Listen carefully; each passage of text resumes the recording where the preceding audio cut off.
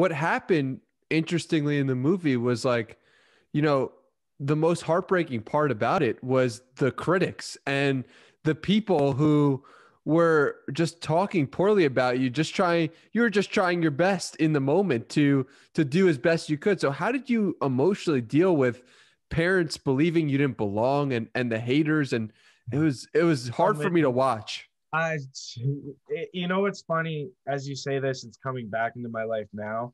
I used to have people not believe I was blind and think I was just trying to get an unfair advantage because Crazy. we like, decent at this sport. And even in eighth grade, at my championship match, I was losing 13-3 with like 30 seconds left or 45 seconds left, and we're on our feet.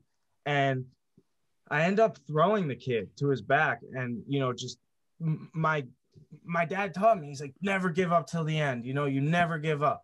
And so I take that with me, and it's like, also my mom is like, she's one of the toughest people in my life, like in the best way possible, like raised me in, to be independent and never give up. And that kind of just translates over to everything I do.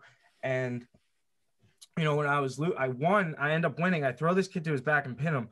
The crowd goes crazy. I'm like 13 years old, man. I'm like so pumped, but like not really showing it like that. I was always humble. Every time I won, I never like jumped or like, did anything like that flashy.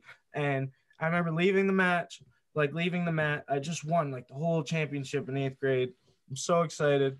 The dad comes over to my dad and says, your son doesn't belong in this sport. It's unfair to my kid that he has to stay in constant contact. It's an unfair advantage. He should go into the Special Olympics. He should try some other sport. He does not belong here. And it was like, I remember being 13 years old and being like, how could you like take away all this hours and hard work that I put into something and discredit it all to being an unfair advantage where we only have to stay in contact because I can't see you if we're not in contact.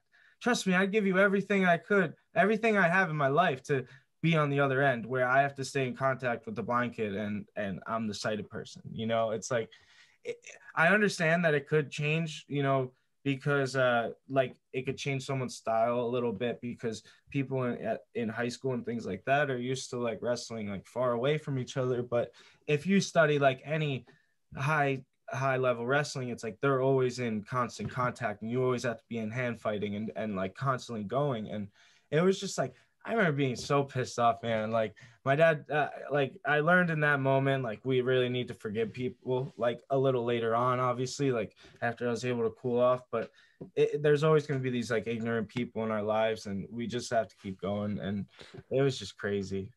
And How so did those haters, I got to a point where we were just like laughing at them later on in high school. But like in the beginning, man, like that stuff used to really irritate me. Like I have good hearing. So like during matches, like coaches would say things that they know I could hear, but they would indirectly say it to me. And then it would get in my head and like I would kind of like freak out or lash out. And I had a little bit of a temper because I was like young and immature and like, I'm dealing with all these extra emotions and growing up like teenager. And it was so much looking back, like it was so much to deal with that. Like all I wanted to do was wrestle, and I deal with so much politics.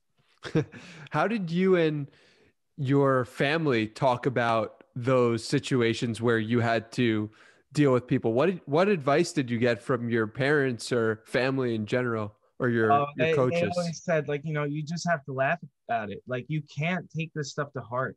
Um, there's gonna be people like that in your life all the time. Like my family's very tough. Like we've been through a lot, and we're all close, and they've really been a help in my life through those times. But I'll tell you, like, there's been times where I almost thought I couldn't handle it, and just being that young, like looking back at it, like you're at such a growing period in your life and like such an absorbing time where you're so influenced by the people around you and you have these like people saying all these like hateful things to you. But then one thing that really helped me get through that as well is like for every like hateful comment there's like 100 positive ones, so you can't focus on the hateful ones.